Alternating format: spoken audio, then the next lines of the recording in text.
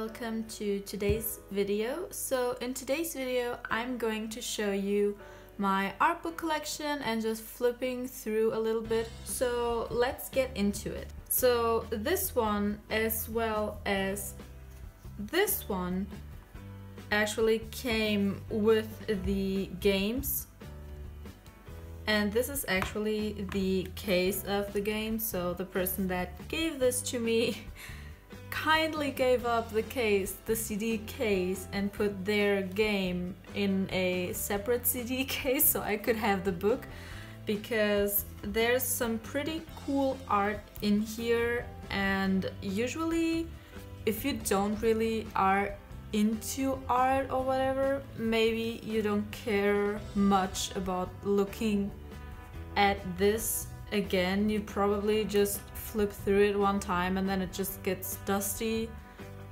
somewhere in your bookshelf. So that person gave these two to me so I could look at the art and just use it for like studies, because I like to use a lot of these books to just look at the pictures and just like kind of analyzing how the composition is, how the colors work, how they were painted. So yeah, there's some cool art in these two.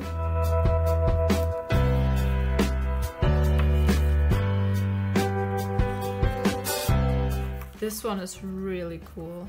Let me see. There was one that I really, this spread I really like. Like, this is so detailed, and this just has like a really cool composition. So I really like Tomb Raider, and I really want to get the big art book for this one. Is it Rise of the Tomb Raider? It's the art book for this game, because I know that's the cover of the game. So next up is this, and this is not really a book, it's just like a spiral bound, like, it's like a notepad kind of, and it's Sketch Workshop Anatomy. And what is really cool about this is that it shows you, like, it's kind of a tutorial about how to draw, and then you have these like templates and you can just draw over them, like you're supposed to actually draw in this. I just really haven't used it yet. I mostly just looked at the instructions, but I haven't actually used these, as you can see.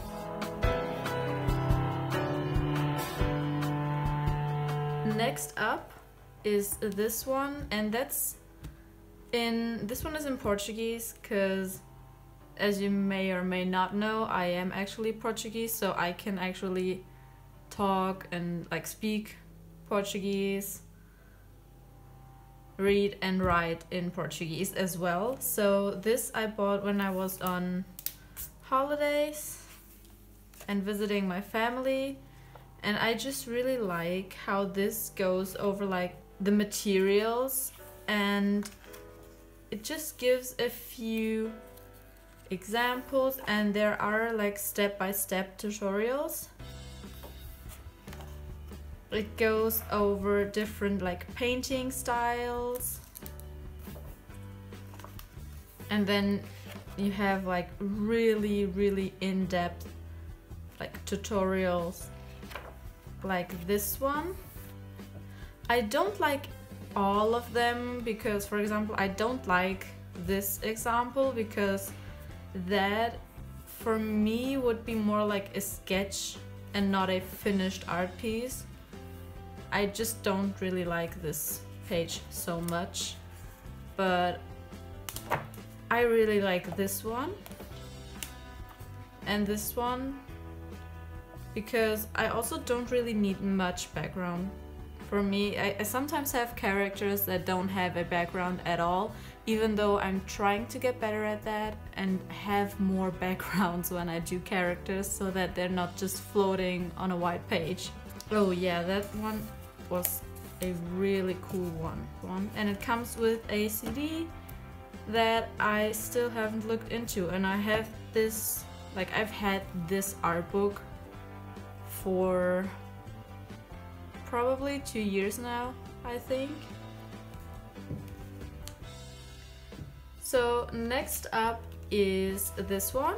I think it's more of like geared towards more like beginner artists, so I do know a lot of things that are in here already, but it's nice to just refresh that memory. Even if you draw like a lot, you sometimes tend to forget like the basics. And for example, this spread right here is something that I constantly forget, even though I probably sketch like every other day, or like I am really bad at doing thumbnails. I rarely do a thumbnail of a drawing. I just tend to just go in with the idea I had initially and just don't even think about other ways to position a character or something. I really need to get better at that. I'm not sure if my pose, like if the poses of my characters, like the silhouette, is clear in all of my drawings. Probably not, but like the silhouette of a character is nothing that I really thought about whenever I just draw. I don't really think about the silhouette, which I think is a really cool thing to like just think about and remember. That's also something I tend to forget a lot with my art, because I just outline everything with like one line weight throughout the piece, because then I'm just going to color it and just shade and whatever, and I don't think about the lines. I just don't know why, but I just tend to forget the line weight overall. I just line the whole piece and then just color it and don't think about it.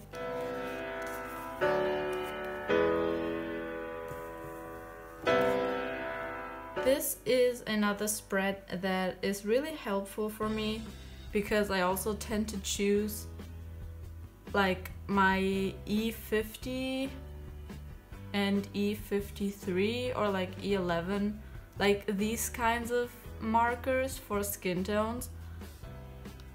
I think I've never done a really light or a really dark skin tone. I just always use like E50 or E53, and this is really helpful just to be like, okay, today I want to do more like this skin tone or this one or whatever. And it's really helpful that there are the actual Copic colors listed in here, because I do have Copics myself, so I can just cross-reference them and just pick the exact colors I need to achieve that look. And as I said before, like this, like without these ones, like these three up top are the ones that I usually use, and it's like always these three.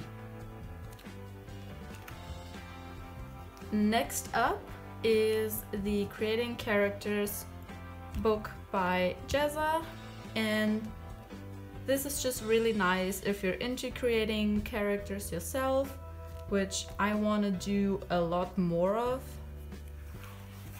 And he talks about like shapes, he talks about everything basically. And this is like a page I love, when he just thinks of, like brainstorms different ideas for one character. I just love these like sketchy pages, even when he does like the character design sessions on YouTube.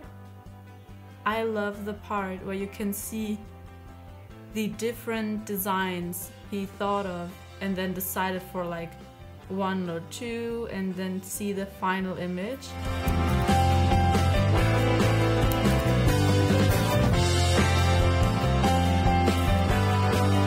Then here are some expressions, which I'm really bad at. And here's another spread of like my favorite pages in this book. First of all, I loved the Telltale animation. I watched it more than once. And as I said before, I just really like the development, like the stages he went through until he creates a final character. I just really love his like brainstorming process and how he puts the character together. So that's this one. Then we have Color and Light, and this covers a lot of like, as the name of the book suggests, it explains a lot about lighting. And I'm just going to flip through and show you some of my like most favorite pages. This one was really fascinating because as you can see, it's like 1, 2, and 3. Like this is square 1, this is 2, and this is 3. And this is actually the white. Like when you look at the picture, you say like, yeah, that's a white sheet, but in a shadow, and that's a black shirt when the light reflects on it. But if you would put the colors that were directly picked from this image next to each other, you wouldn't say that this is supposed to be a white newspaper in the final picture. So this was really interesting to me.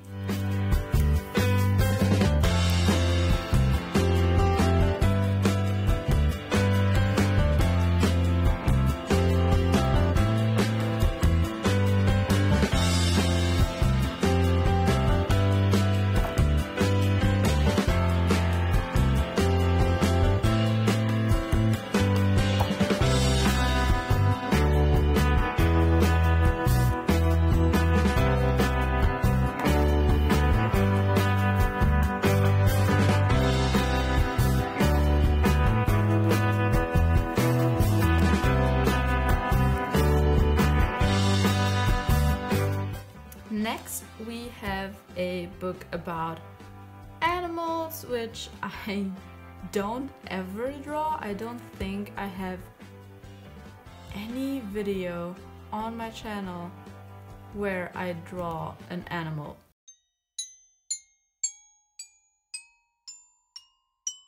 For this one and probably the following ones, I'm also just going to flip through the pages I like most.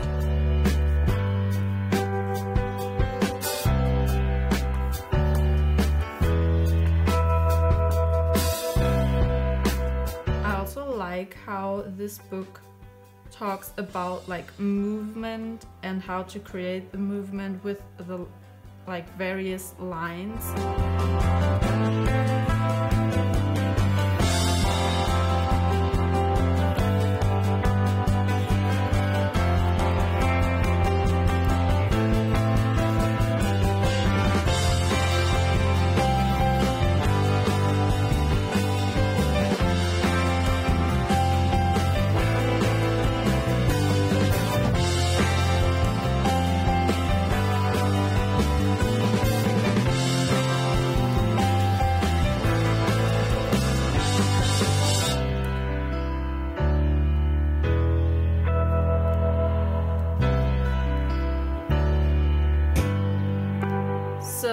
This one, oh my god, I was so excited when I got this because I really like the art by Thomas Kinkade, and oh my god, he just has a really nice like style.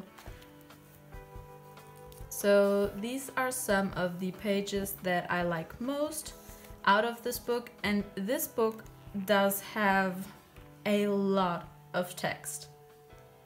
It's not like just pictures, it's also quite a bit of text to read through, which I really like. But I'm just going to like flip through the pages that I personally like a lot. Like, I do really like these like cottage, like in the woods. I just think it's a very calming piece. I don't know why, I just really like these ones. I'm not a big fan of paintings of cities.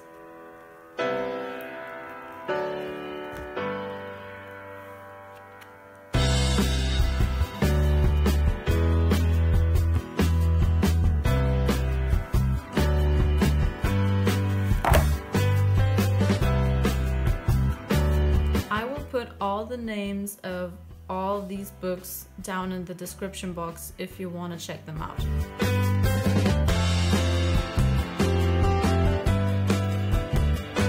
So next is the sketchbook of Lois that I just got because the Kickstarter was last year, so the books were shipped out like a month ago or something.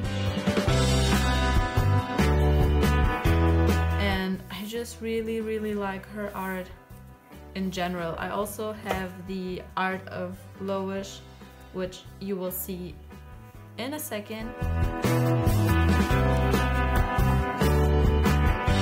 But this is like my favorite drawing that she did in like the last few months, I think. This one is my favorite by far. And I also like that there's like thumbnails and just kind of like tutorial how to construct the figure, detail sketch and everything. It's just a really nice book.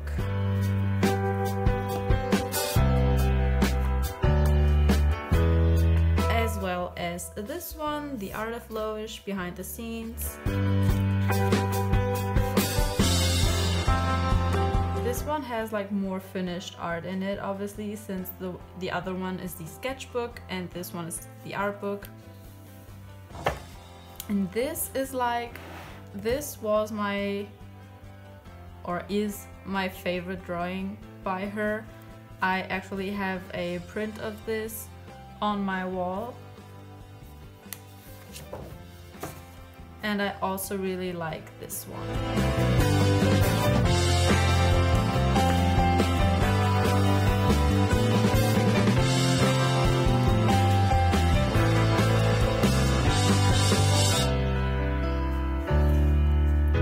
Next up is a art book of a game, and I want to get more of these, and I really like games in general. Like, I'm not a gamer and I'm really bad at gaming. Like, I'm such a noob.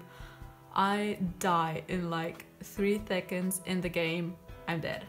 But I do like to like watch let's plays and stuff like that, because I do really like gaming, like the games and everything. I'm just really bad at playing myself, so I tend to just prefer watching others play and looking at the art in the art books. So yeah, that's that. But still really like to look at the art and the games. Nowadays, like, the graphics are incredible. It just looks like you're watching a movie, especially with the cutscenes. It's amazing.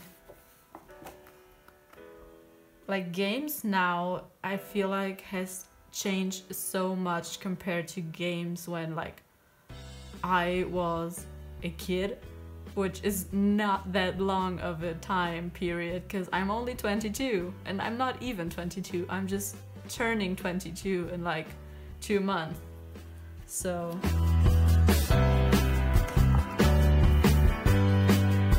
like, this is probably one of my favorite books out of all of them. I don't know why, I just really like this art style and this.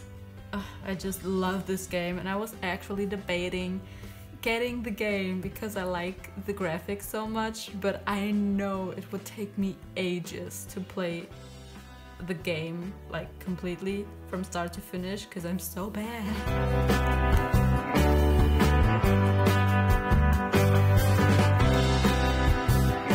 Look at that. Oh, so beautiful.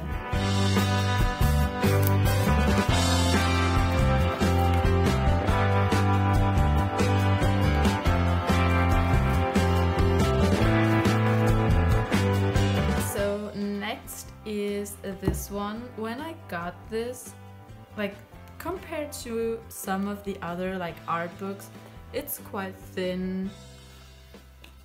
So I didn't think it would cover much, but it's so good. Like, it's divided into 4 chapters, as it says right here. So the first chapter is Introduction to Architecture. The second one is Picture Making Techniques. The third one is Details and Textures. And the fourth is Creating Your Own Worlds.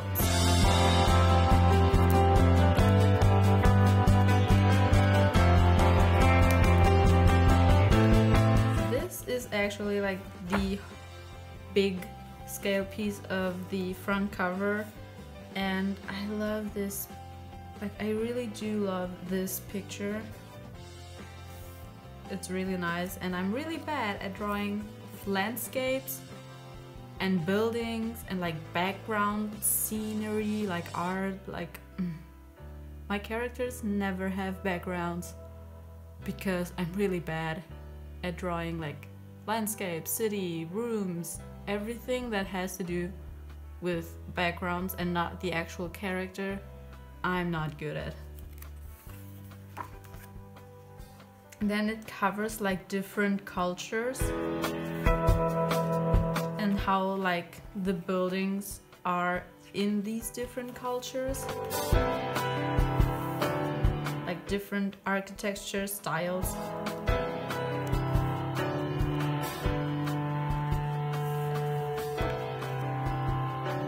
Then we have composition and concept, we have a little bit of color theory, we have materials, and this one is actually really helpful because it covers a lot of textures, not only wood but metal and everything. Like, that's a lot of wood, I know, but it does have here like stone and brickwork and metals and everything in this book.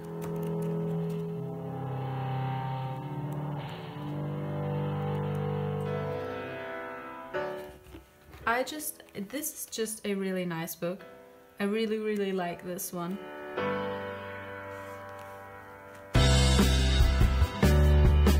So my last art book is the art of Princess Mononoke, and Hayao Miyasaki and just like Studio Ghibli does one of my most favorite movies. I just love the Studio Ghibli movies. And with this one also, I really like to look at these pages because I think I can really learn a lot about painting like landscapes, like even digitally or traditional or whatever. I also really like that it includes the like very loose sketches.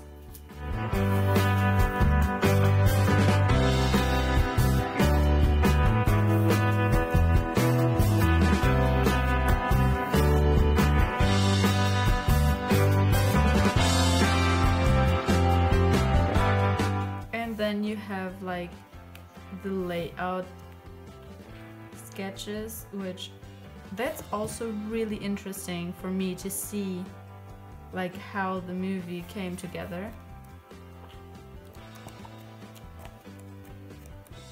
And then in the end you have like the production diary. So that's also a really cool art book. So these are all of my art books. It's not a huge collection, but these are books that I do really like and enjoy to look at and I hope you got some inspiration out of these books and liked the video, and I hope to see you in my next one. Bye!